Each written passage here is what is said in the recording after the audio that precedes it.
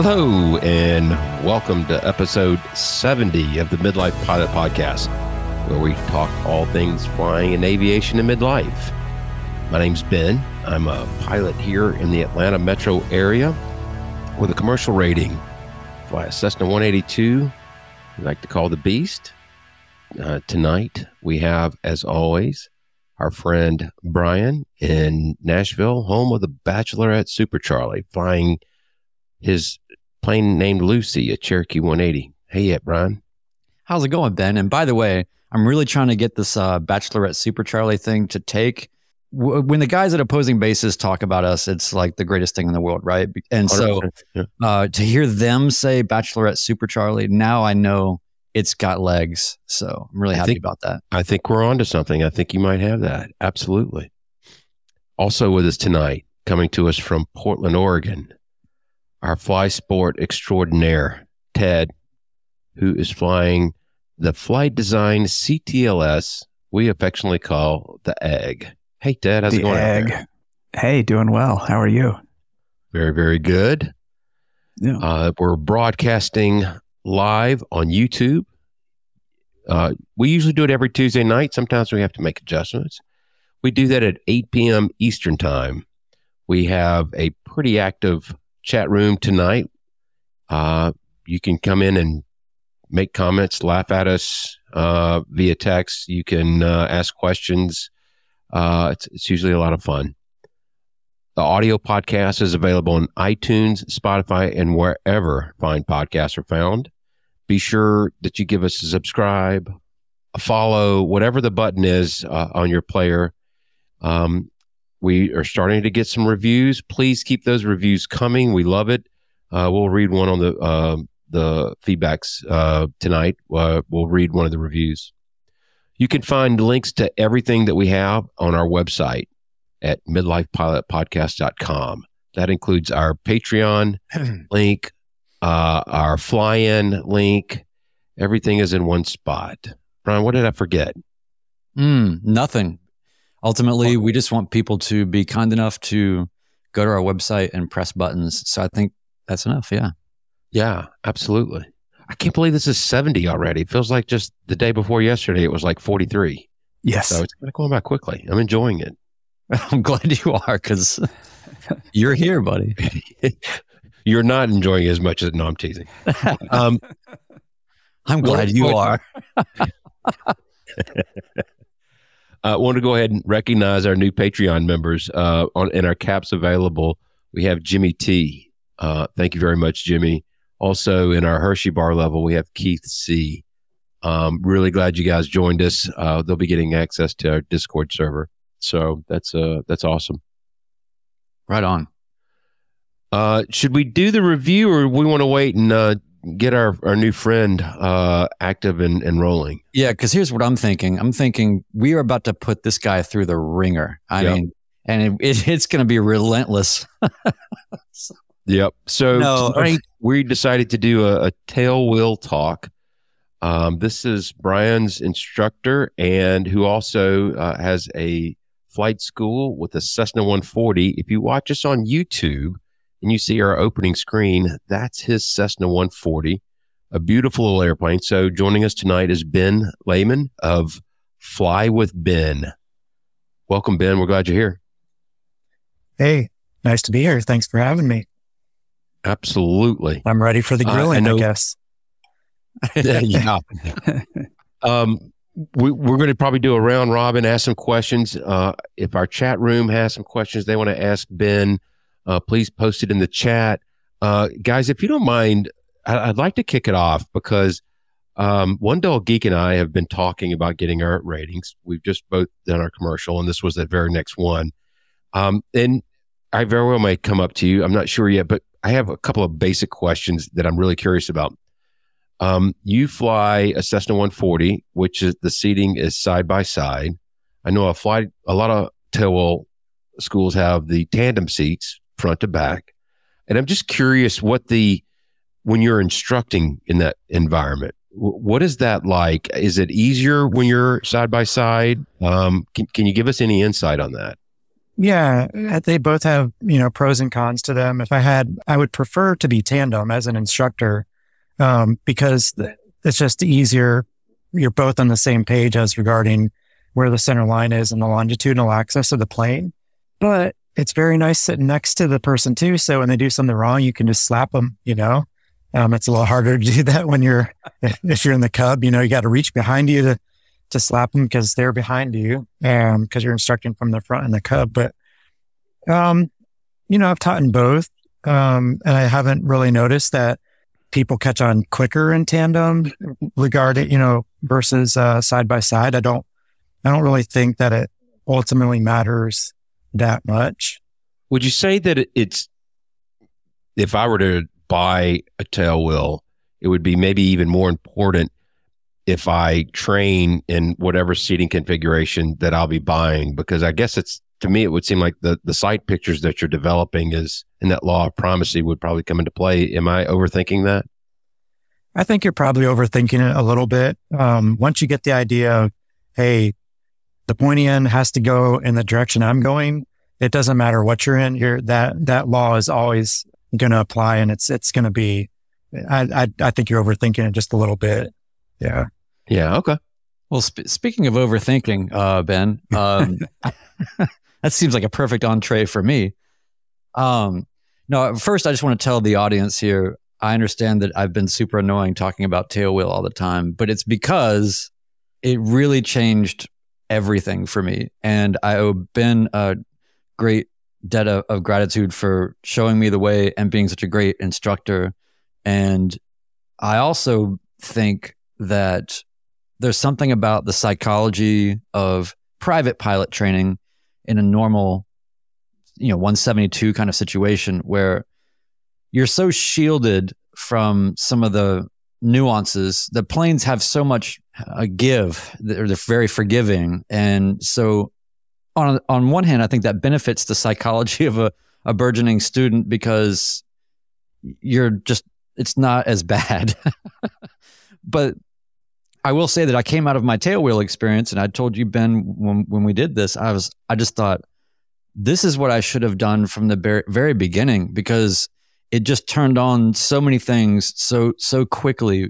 And I wonder, as much as I had trouble learning how to land and in the early stages of training with a 172, I wonder, as much as tailwheel learning is maybe harder, I guess, in some ways, or less forgiving, if that's what you've started with and that's what all you know, then maybe, and it does force you to have that knowledge of the nuance and the longitudinal alignment and the awareness of what you're doing on a heightened level, then maybe I would have gotten there faster. I know that you've trained private students from the get-go in your 140, and then I know you've done training outside of that type of environment. What would you say to somebody that's like us, a midlife pilot? Our reflexes are maybe not quite as good as they used to be, but we are illusory in thinking that we've still got it. And but we're thinking about getting a private pilot certificate, and they're hearing me say, man, if I could do it all over again, last week on our episode, or 2 weeks ago, I was talking about this. That's my only kind of regret about my training, is I wish I would have done tailwheel from the beginning. So what would you say to someone who, is it more just like get whatever plane you can get and it's fine? Or do you have any position on why it might or might not be better to start with tailwheel? Yes. Starting with tailwheel is going to ultimately make you, in my opinion, and I think the data would back this up, a better stick and rudder pilot. There are plenty of people who have never flown a tailwheel, have only flown tricycle. Maybe Ben and Ted, sounds like maybe that's what you all have done. And I'm sure you're excellent pilots, right? Whenever we challenge ourselves though, doesn't matter what it is. It could be, moving up to a bigger tricycle or a different kind of tricycle, whatever. When we challenge our skills, we become better. So tailwheel is going to do that for you. It is more demanding. It requires a more attention to the finer points of flying. Tailwheel pilots tend to be a little bit more old school. And so when you put those things together, you end up with a skill set that is a little bit more developed, I guess, probably. I say fly whatever you can, right? Like if you can afford the Cessna 150 and that's your thing, do whatever you can do. But if you have availability to a tailwheel instructor and a tailwheel school that could do a private pilot license with you or a sport pilot license, I would highly recommend that you start there, because you're going to get from the get-go a better attunement with the plane and its longitudinal axis, because tailwheel planes are dynamically unstable on the ground. And so we have to think a lot differently and have better control of the plane on the ground. There's no room for error because we're setting down a piece of equipment that's dynamically unstable when we come in for a landing. So it has to be damn near perfect. If it's not, you're going to really know about it. Those moments, as Brian can attest, wake your senses up and really make you, pay attention to, okay, what was wrong there? And it's, a quarter of an inch movement in the cowling, it makes a huge difference in whether this is going to be something that you're going to remember it fondly later, or something that you're going to go home and just beat yourself up over for the next 2 days. So let me just put this out there, Ben. I will say too that another reason why I think I realized that I wanted to have done that sooner is because my confidence level as a pilot just went through the roof after that experience, and it's really stuck with me. And then as I continue to fly Cherokee, it's a Hershey bar wing, flying tighter and tighter patterns, and just feeling more like I can put this plane, even if it's not a tailwheel plane, I'm flying with more authority, and I will put the plane where I want it to be at all times, is kind of the mentality I have now, as opposed to feeling like things are kind of sort of happening to you. But I wanted to say that is my impression of what happened. Now, I might be exposing myself here, and this might be the worst day of my life, but I'm just going to do this because I think it's kind of fascinating. But I want you to be completely, we haven't talked about this much, right? I want you with no hesitation. I'm the perfect midlife example, right? And so what I would want you to do through your experience with me is I want you to think about what did you observe in my experience with you, and what of those things might have been more kind of midlife characteristics. Don't be too negative, but I'm just saying. I'm just very curious, as using this mutual understanding that we have of our experience in that, to leverage a greater point of view about the midlife pilot experience coming into it after private certification. Yay. Finally, my opportunity. Be careful what you ask for, Brian. The reckoning. I've been waiting for this. I always wait to get all the checks first before I give any critical, real feedback. Oh my God. The midlife pilot, or just want to say anybody, over 40, I'll break it into two groups, because I generally have younger people come to me, and I generally have like people over 40, just broadly speaking. And what I notice with the people over 40-ish is I don't know, I think it's developing the sight picture tends to take a little bit longer. And, I don't really know sometimes what to attribute that to. Sometimes some people generally are 70 plus, and sometimes I think it actually might be eyesight. And then sometimes I think it might just be, it just takes us, right? I'm 47, it takes us a little bit longer to pick things up. I have two students now who are 16, 17, and they've, grown up flying flight simulator, and that's very familiar with them. They do it every day. They're gaming every day, all that kind of stuff. And, with them, it's very natural, because I think they're just in it every day, and their, flight simulator is kind of their life. But I wonder sometimes if sometimes the physicality, like of eyesight, might play a factor in that. And then also, there's probably muscles, and, as we get older, things atrophy, and not to the degree that, that we notice ourselves, but, some of my older students are as proactive enough or quick enough on the cues, to make the muscle inputs that are needed, for those finer details. Does that kind of answer, Brian? Yeah. And I guess I was just wanted to get a cursory overview of anything I could hold you liable for, but ultimately just if you have observations about what my experience was, what do you remember me maybe having trouble with, and where did I come into some success, and how would that be sort of maybe typical for people that are like me? He probably blacked all that out. He's probably got really just completely wasted to try to forget it all. But just pay the man.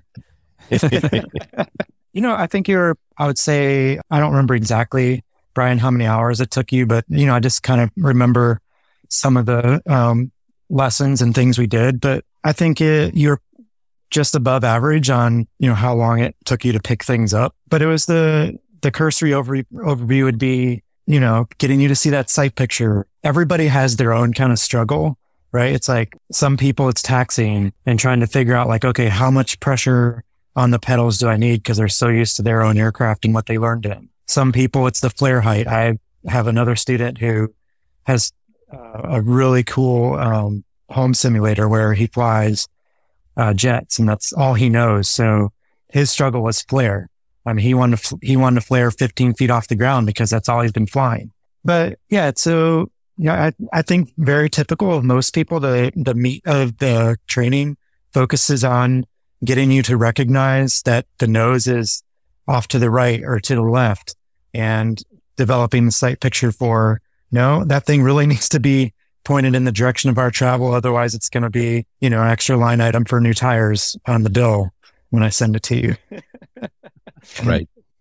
So we've got a couple of questions in the chat. Ted, you want to?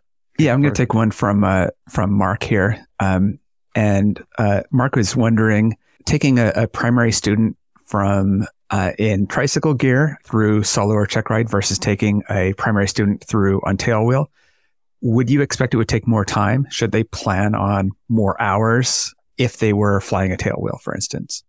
Yeah, that's actually something I point out to new private pilot students is, hey, this is, I just come out and say it up front now, this is harder to learn. That doesn't mean that some people pick it up in normal or, the same timing that they would a tricycle. Some people it takes longer, but on average, I would say that it's going to take you a little bit longer to learn tailwheel. Especially with me. I just say, yeah, it's going to be a little bit harder, and it's going to take you longer to get to solo because it's my plane and it's my baby, and I'm not going to let you solo it until, I'm really ready for you until you can demonstrate that you're really ready to solo, and so that can be seen several different ways. If you're at a flight school, they don't, you're going to have an instructor who doesn't own the plane and doesn't have a real interest in making sure that no damage happens to the plane, right? They're like, you're good enough, like, faster I get you to solo, the better you look, the better I look, the more we can brag about it. I'm just not of that crowd. Long-winded answer, yes. So you should plan on more hours to get to solo. If anybody tells you or makes you feel like less of a pilot because it took you longer to get to solo, remind them that, hey, you're a tailwheel pilot and they're not. Yeah. But second, we're kind of upside down. I feel like in incentives and aviation training, it's all about speed and it should be about quality. I was just talking to another instructor this last week and she had a really good viewpoint. She's like, I just have blinders on. She's like, I'm a horse with blinders. I don't pay attention to anybody else. I only measure myself against myself. So I would just encourage people to think like that. One thing to consider is, yes, training with me for your private and a tailwheel is going to take a little bit longer, and it probably should be this way, but my hourly rate is cheaper than flight schools because I don't have the overhead that they have. I think in the end, it actually comes out in your favor.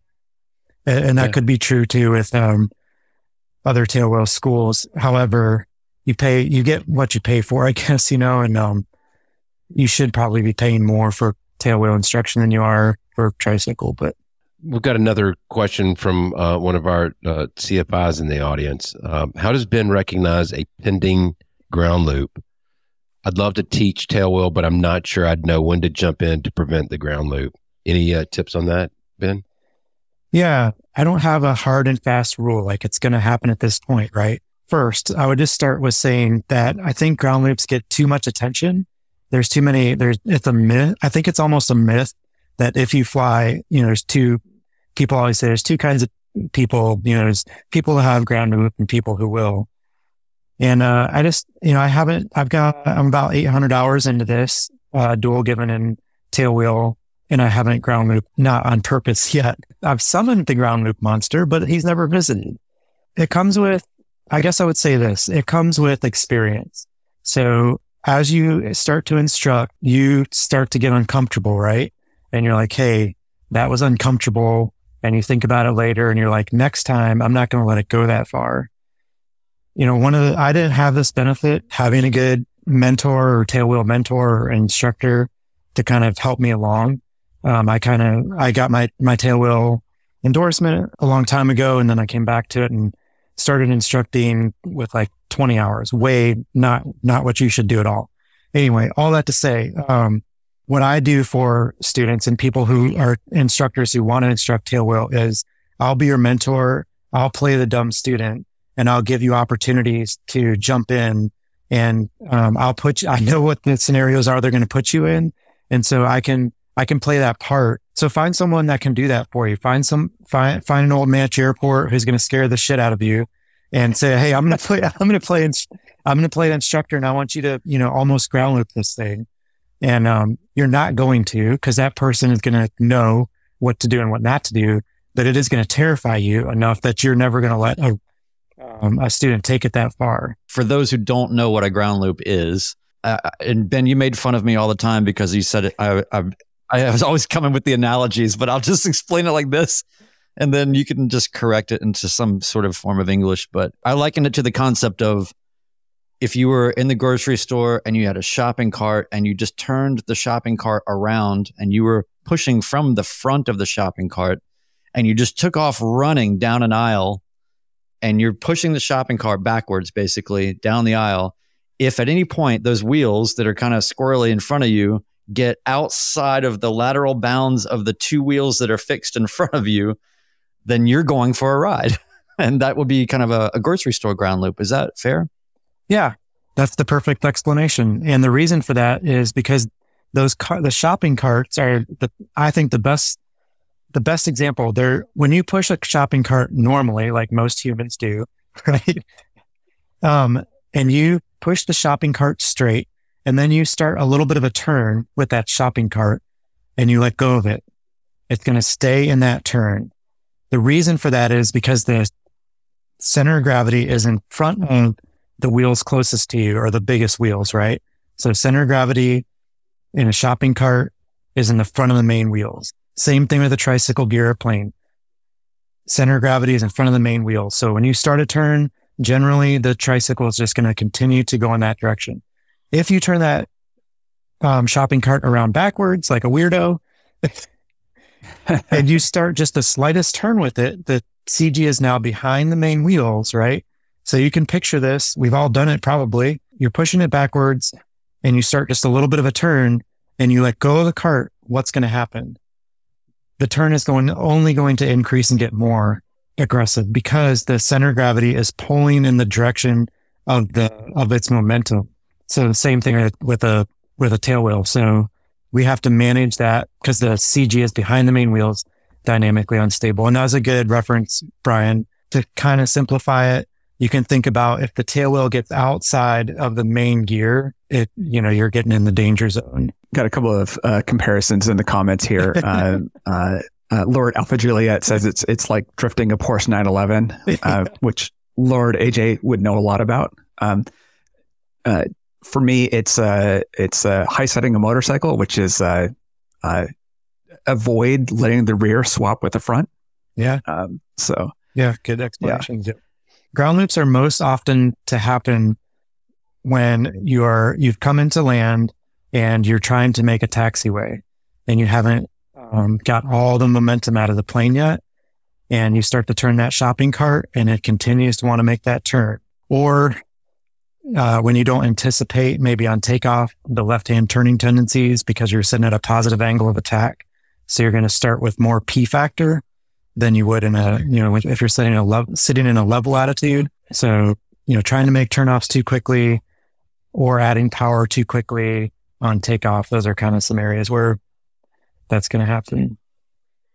I never thought about that on takeoff. I was always focused on the landing and removing speed.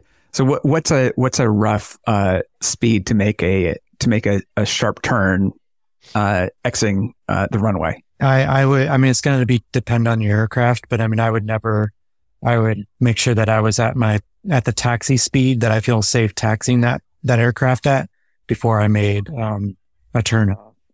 Until you are really familiar with your plane and you kind of know what it's going to do. Yeah. Ben, I would love to talk about moments of fear because I really enjoy that. And, and, I was thinking about what parts of that experience had me nervous or uneasy. And then I was also thinking about what parts of that experience might have had you nervous or uneasy. That's the more important question. And by the way, people should know that your 140 is a 140 Alpha model. It's got big Bush tires on it. And it's, I'll tell you, when you're trying to figure out how to do a wheel landing and you're landing on asphalt with these giant balloons tires, you better get it right because it likes to send you back up. It's like an anti-gravity device. But like on one hand, you allowed me to do things that, I mean, it was kind of I just trusted you so much. So I just said, if he's going to let me do this, then I guess it's fine. Like he's going to stop. It's his plane, like he's going to, if this is going south, he's going to stop me. And when you took me to 35KY, is that what it's called? Welcome Field? Welcome Field, yeah. When you took me to Welcome Field and I was doing, and you had me do some grass landings there in between that tree line thing or whatever. And I remember one time we did it and there was a pretty good crosswind going and a lot of stuff going on. And there's something about the tailwheel experience. And especially when you get out there and you start kind of using it, at least on the cursory level that I've been able to so far, I kind of just felt like I couldn't believe that I did it. You know what I mean? Like it felt so different than just learning how to land a tricycle gear plane and then you get it down.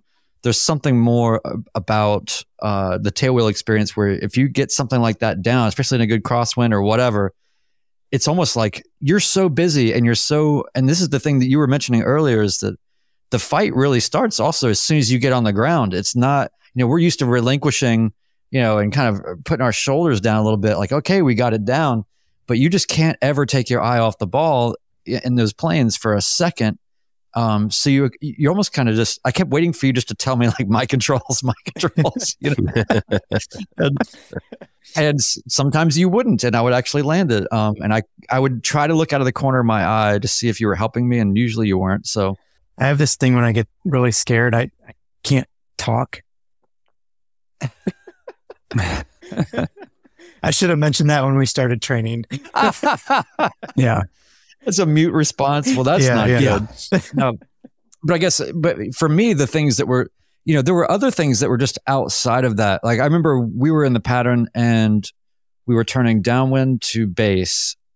And it was kind of one of those, have you ever done one of these before moments? And you just did a turning slip to base. Like how would you call that? It was like that's it. Yeah.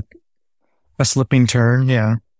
A slipping turn in like just as a pattern turn. That was like one of those, I actually was quite nervous because everything about private training, it's one thing if you're on final to be in a cross-controlled state in a tricycle gear plane in your training because you're already kind of there and you're managing things within this kind of equilibrium in a straight line.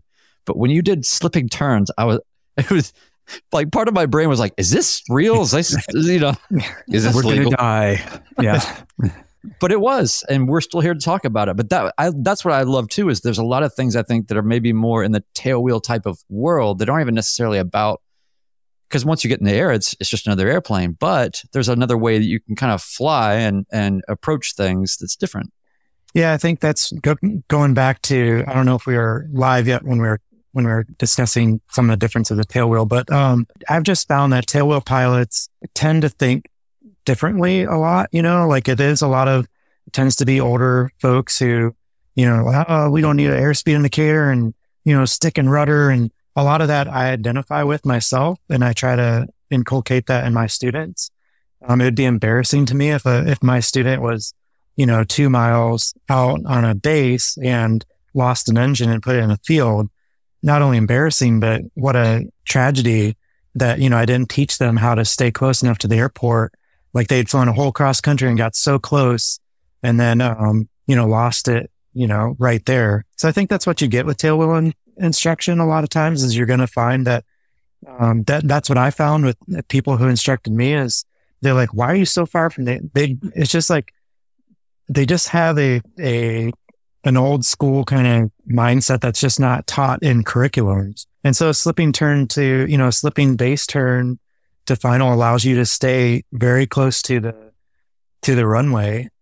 It's a perfectly safe maneuver once you've learned how to do it. And we don't do enough slipping. Like I was very uncomfortable slipping when I first got my license. And that's not necessarily something bad, about my instructors.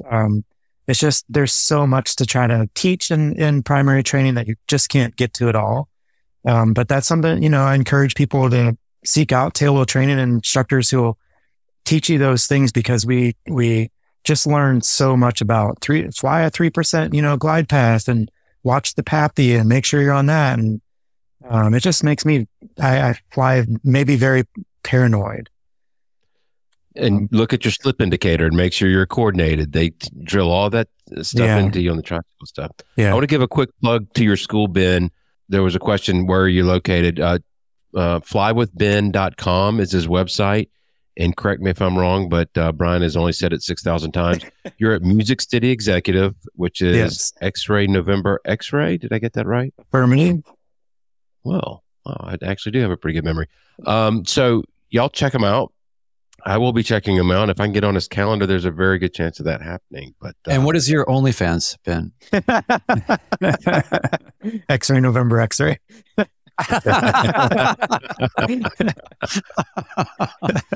Oh, well, now tell us a little bit about, because one of the things too that I realized when I trained with you, and it could just be that it's the only thing I know, but I realized, oh my God, I want a 140 really bad. I love your airplane. Tell us about the Cessna 140 and the magic, like why did you go that route and how's that been for you?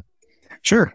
So I'm going to preface this by saying that I am not this Cessna 140 expert that maybe some people watching this or that will see it are. There's a great, and that's my first point actually, is that there is a awesome community around the 120, 140s. And there are people out there that, can go very deep on the nuances of 140s.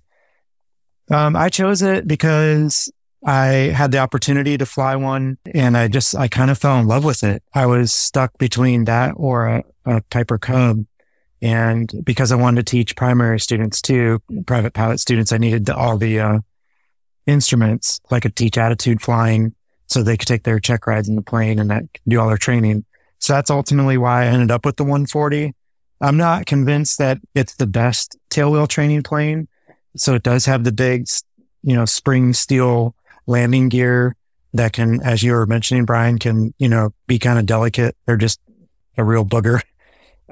Cause they can send you back into the air, but my experience with Cubs and carbon Cubs, not dissimilar, if you don't hit it right, they're all going to send you back into the air. Anyway, the 140, I've heard it said they're good at everything. They're not great at anything. And that's kind of true. They're not fast, but they're not slow. They are comfortable, but you don't want to sit in them forever. They're, underpowered. They're not underpowered, but they're overpowered, all that kind of stuff. They're great for training. They're easy to do steep turns and stalls in. They're very forgiving. Parts are still pretty readily available. I specifically chose the A model, which is the last iteration of them, because they swept the landing gear forward 3 inches. So makes nosing over a little bit more difficult to do. They usually came with a C90 engine. So I wanted that ability to swing a larger prop and have a little extra horsepower in the summer months. And that's metal wings? Yeah, and they're metallized wings. Yep. That said, I mean, they do have a very, the 148 actually increased the useful load, the gross weight, but still a pretty low useful weight. So we have another question from our CFI friend, Nathan Ballard. He's asking you, Tailwheel Ben, do you think there's any hope for loves to sideload Ben, which I think he's referring to me, to land a tailwheel airplane? Or in a non-joking question, what do you see as the number one challenge for a tri-gear pilot learning tailwheel? I think it's a great question. It all comes down to longitudinal alignment. That's the hardest part of this. Again, they're dynamically unstable on the ground. In the air, they're just another plane. But because they're dynamically unstable on the ground, when you set it down, there's no room for error in your longitudinal alignment with your momentum. So that's the biggest challenge, is just developing the sight picture for, is my longitude, my nose of the plane, is it aligned with my direction of travel? And we often harp on, and we say all the time, center line, center line. It's not necessarily about the center line. It's just that the center line is a very useful tool for knowing if the nose is pointed in the direction that we're traveling. Right. In a tricycle gear plane, as you guys know, I mean, you can come in and set it down in a little bit of a crab, and the center of gravity in front of the main wheels is just going to straight in a way of speaking. But in the tail wheel, it's the reverse of that. It's going to pull the tail. It's going to try to swap ends on you. And I saw questions about the ground loop, like what happens, or will it tip over? Yeah. So if you come in and you're not longitudinally aligned, and the tail starts to seek the other end, and you go around in a ground loop while you're weighing the outside, it's going to happen very quickly because you're at flying speed or fast. And it's going to be a donut, right? Like if you've done a donut in your car, it's going to be like that. The tail is going to whip around very quickly. And so the outside wing is going to have a tendency to drop. And then if you're not really paying attention, like if you've let go of the elevator and your tail comes up in that, then, you're not only is your wing going to drop over, but your tail is going to come up. So you can actually end up doing a lot of damage to the plane. If you get in the ground loop, so you're supposed to... Ground loop turning into a prop strike, huh? Yeah. Yep. If you get into a ground loop, you're supposed to steer into it with your ailerons, because that'll put your outside wing aileron down, which, might have enough energy to keep that wing from touching the ground. You should have the yoke all the way back, power out, and opposite brake. Did you get all that, Ben? It's lying. I'm ready for it. You write that down? It is getting me more and more excited. I have one last question, and I'm trying not to overthink. As you can tell, I've been hanging out with Brian a lot. Therefore, I seem to maybe overthink things a little bit more than I used to. If I sign up online with you, which I'm assuming I can do, or call, or whatever I need to do, can you suggest anything I should do before I get there? As anything to read, or any... Yeah, I have. What would be the best way for me to prepare is my question. Well, this is the perfect opportunity for me to promote a talk that I'm going to give on May 7th. So EAA chapter 1343 at Gallatin is hosting a fast presentation. So the Tennessee director of the FAA safety team, David Zigmont, great guy, came to me and asked if I would do a tailwheel presentation. I said, hell no. Anyway, I eventually agreed to it. And so May 7th at Gallatin Airport, or Music City Executive, which is XNX, I'm doing a talk. It's going to be a 10-point high level kind of, hey, here's the ground portion of what you would talk about before you actually jump in the plane. And Casey Ahern from the Nashville 99s chapter will be joining me, as well as Anthony Lee from Faithful Lee Aviation, who's a decathlon tailwheel instructor at Gallatin. Awesome. Yeah, it's gonna be fun. So come to that if you can. But I have on my site linked several places, but if you look in my journal or my blog, you can find this. But I have a series of 6 articles and written by a guy named Steve Krug, who writes for AOPA magazine and others. And then I think 6 videos.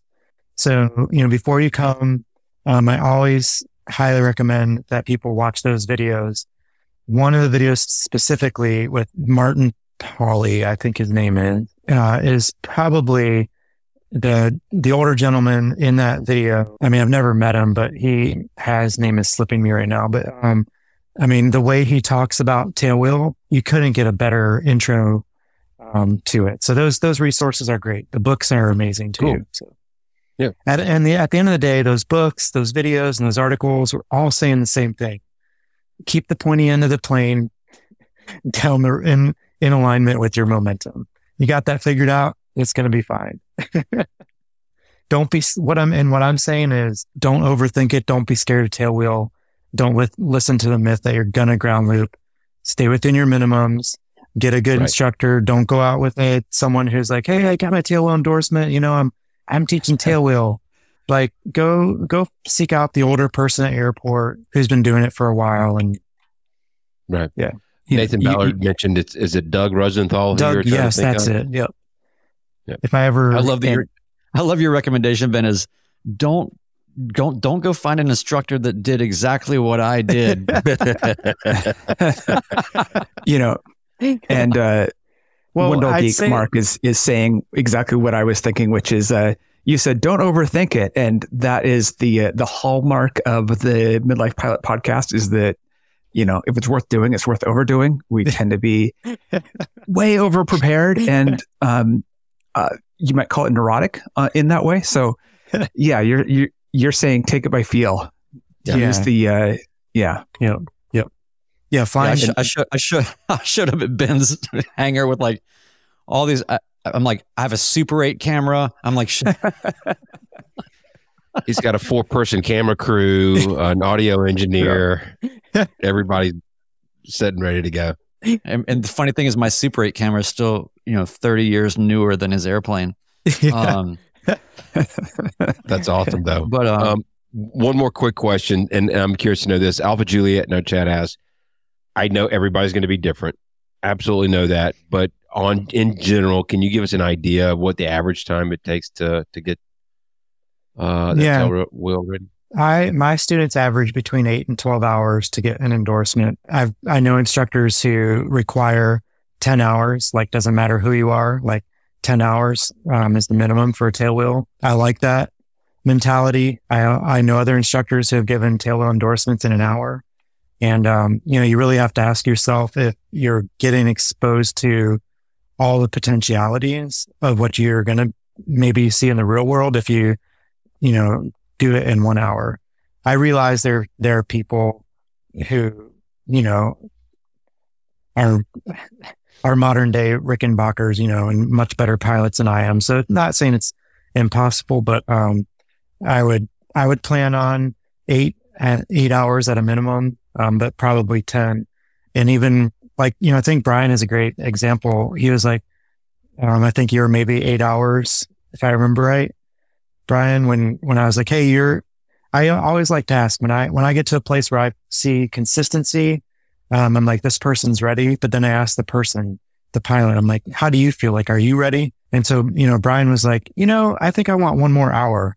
And then even after that, and this is not uncommon at all, I have students who often are like, that's great. I have the endorsement. Like, I really feel like I can do this, but I'd love to keep coming back to build those skills to really feel confident. And I admire that. Like I really admire people like that who are like, yeah, like I know I could do this, but I want you to stay in here for a few more hours, just so I can relax, have a little fun. And how that usually works out is I'm in there and, it's perfect for me because I'm not doing much, but I'm making money. But what's happening is I'm letting go and I'm not, and you may not realize it as a student, but I'm intentionally like, I'm just not doing anything. And after a while, you're like, wait, I'm paying this guy and I'm doing this just fine. Well, here's the thing too. I think part of the reason was because your hangar has such a nice sort of hang in it, the couches, and he's actually Ben Singer, the Sage. I would like to just look. Ben Lehman and his hangar, he's got Japanese whiskeys, like all the stuff, and he's got And you go to the fridge, it's Perrier. It's not. So that's me. I mean, I only drink soda water anyway. So it's not Aquafina. It's freaking Perrier. There'll probably be a reservation. Of course I need one more hour.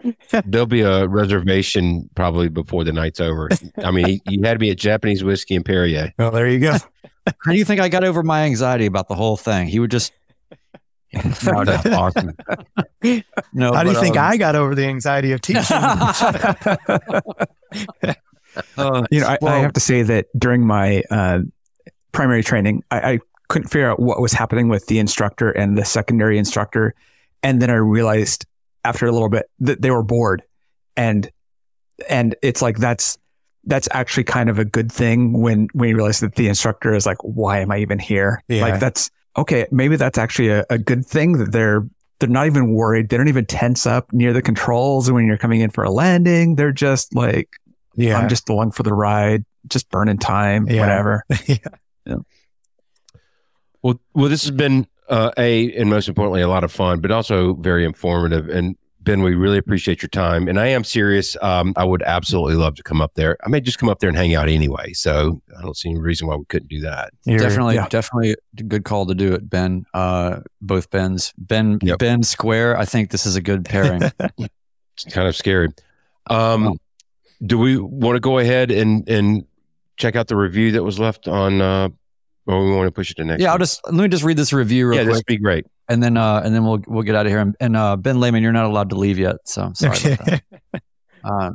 In case you were wondering, in case your family's staring at you from the other side of this room that we're seeing you, and they're wondering when does it end? It doesn't. It doesn't. It never ends. So no, we obviously love it when people leave reviews on Apple Podcasts or any of the places, and we try to read them. So we're gonna make this happen. We'll read this one today, if that's all right. Ben, Ted, you guys are okay with me reading this review real quick? All right, it's from Barely a Pilot, a Patreon member. Yes, it has taken me far too long to leave this review.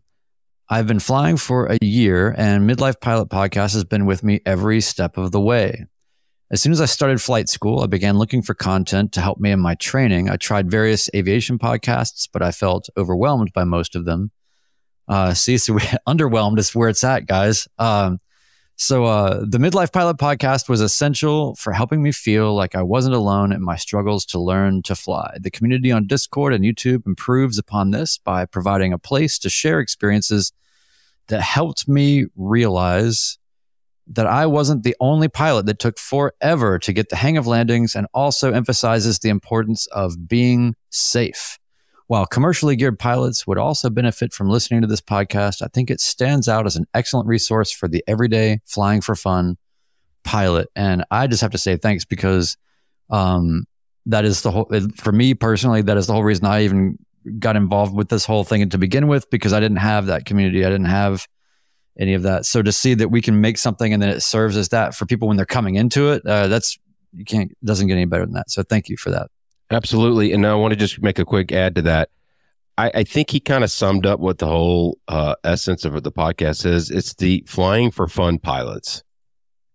I think that kind of encapsulates, because you can still fly professionally and also be out there flying for fun. So I thought that encapsulated it very well. So thank you again, Barely a Pilot, for that. And Ben, Ben Lehman, we really appreciate your time, and it was great to meet you, and look forward to seeing you guys soon. You too. I wanted to say thank you as well. Thanks for the opportunity, and I enjoyed talking about this. So thanks for having me on. It's fun. Yep. 2 dates for you to remember. May 7th, where we'll have Ben Lehman at the EAA chapter there at November X-Ray Airport for their Wings program. And the second date you need to remember is actually a weekend, April 26th through the 28th. Did I get those dates right? Yep. I think I did. The Midlife Pilot fly-in at Juliet Whiskey November. A lot of airports up in that area. Make sure we get them right. John Tune Airport. It's the Midlife Pilot fly-in. People will go to our website and fill out the survey and give us and let us know if you're coming or not. In your plane, commercially, hitchhiking, however it's going to be. We're up to, I think, 40 people, 41. I think I did a count earlier this evening. We love it. Keep it coming. All the information's in there. So anything else that I've left out or anything for the good of the order? Ted. I got two things over here. First is merch is available again. So it's been a little while since we've been able to have merch. I have a package of it sitting here. You can go to our website, midlifepilotpodcast.com. There's a link at the top for merch, and you can go buy a couple of things. We've got shirts and polos and tumblers and coffee cups. So just try to get some basics set back up there so that people get the merch that they wanted. The second is, we can't forget, speaking of having really nice hangers, got to talk about Alyssa Miller. Congrats, Alyssa, on passing your instrument check ride. Yeah. It was kind of a epic, weather fail experience for Alyssa. And so she finally got that done even a day earlier than it was scheduled. And there's going to be a instrument check ride debrief tomorrow night for those who are listening to this live. And but the main thing is, congrats, Alyssa. Absolutely. Model of patience, as many as those guys rescheduled. I think I would have gone crazy. So awesome, guys. It's been a great night. Fun potting with you guys. Y'all enjoy the rest of your week, and we will catch you next time on the Midlife Pilot Podcast. Good night, everybody.